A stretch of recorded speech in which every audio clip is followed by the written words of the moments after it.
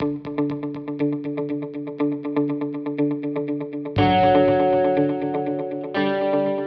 YouTube, this is another exciting day in the life of Fred Haskell. Today the object is to cut this oil drum apart. We're going to cut the top off, basically, where that line is, and then it's going to stop and come this way. So you can see that this cut went nice and straight, as far as I've gotten so far. At this point, I guess I'm going to come down to this end and cut that line. So now we got this cut done, mostly pretty straight. Alright, so for what it's worth, now you can see, oh, there's my wife coming, making her debut appearance on YouTube. I got the other lines laid out, and we'll finish cutting the top off.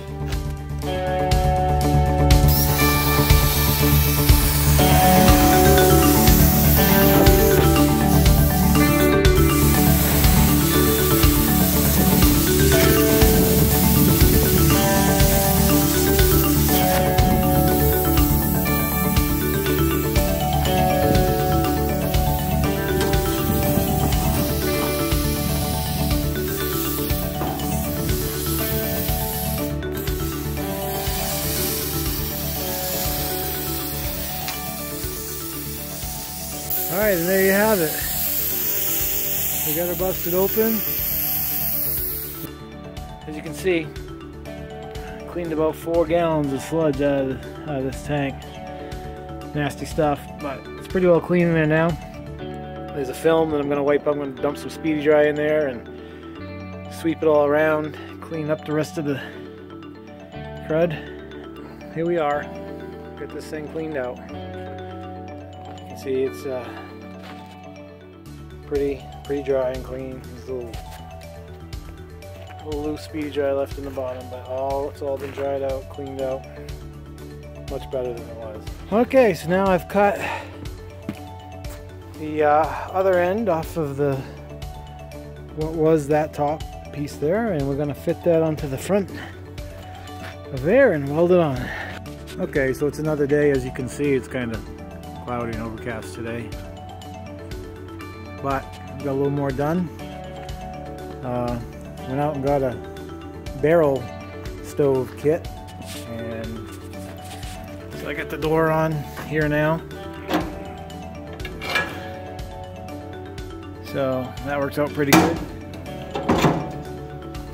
Here's the top of the holes drilled out, and now with the damper bolted on.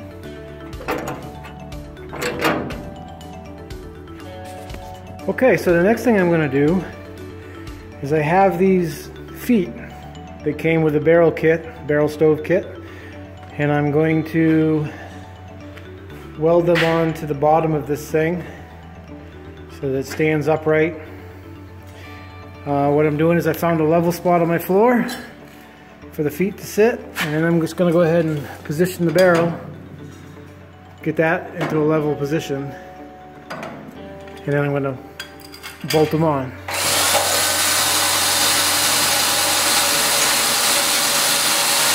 So for the feet, now that I got the holes drilled, you can see that there's a gap.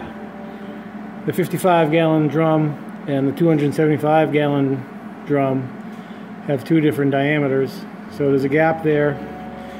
And also I found that trying to hold the screw on one side and put the nut on the other was a pain, so now that I get the screws actually in place holding where I want it, just going to give it a little bit of a tack weld, hold those in place. I'll do that to both sets.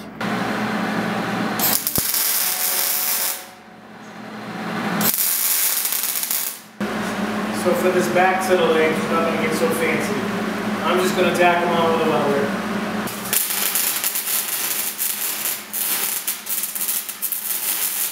So now, as you can see, with my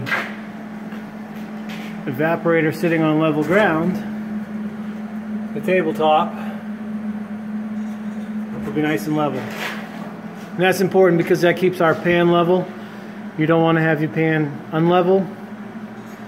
because your sap will be deeper in one side and shallower in the other, and the shallow side, when it gets closer to the syrup, could end up burning. So if we were to make fire in this whole thing, that would use a lot of wood. It'd be hard to tend the back of it. What we're actually going to do is the firebox is going to be in the first half towards the door, and then there's going to be a divider, a bulkhead that's going to come up, and it's going to taper up towards the flue underneath the pan. That's what this piece here is for. This is what I'm going to be putting in next. So this piece will sit in here like that. The firebox will be here. The flue gases will taper up under the pan and go out the flue. So what I've done now is I've made some brackets out of some angle iron that I'm going to weld onto the inside at some spots. This spot here, 6 inches down from the top of the table. So I'll put one on each side. One there. These spots up front here, they're 24 inches ahead of there. And those are 9 inches down. So it'll be tapering 3 inches in 2 feet as it goes up towards the flue. That'll hold that piece of steel in place for the bulkhead.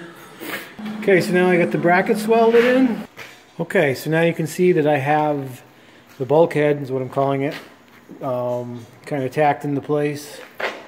So right here will be the firebox. Over here is where it, if you see, it's going to have an angle to it, so the flue gases will travel up and they'll be forced up towards the pan the further from the fire they get as they go out the flue. So I got a few bricks in there just to show you. From what I've read and seen, you want to insulate the inside, even certainly the firebox, but even this part you want to insulate it with some sand and bricks to keep it so that the heat is actually going on your pan that you're boiling the sap in, rather than conducting out through the massive body of this oil tank. Plus it keeps it cooler to the touch, not that you'd probably want to touch it, but in case you did, if it was going to be bricks on the sides as well. So it'll give the whole inside an insulating layer of brick to keep the heat confined to the pan.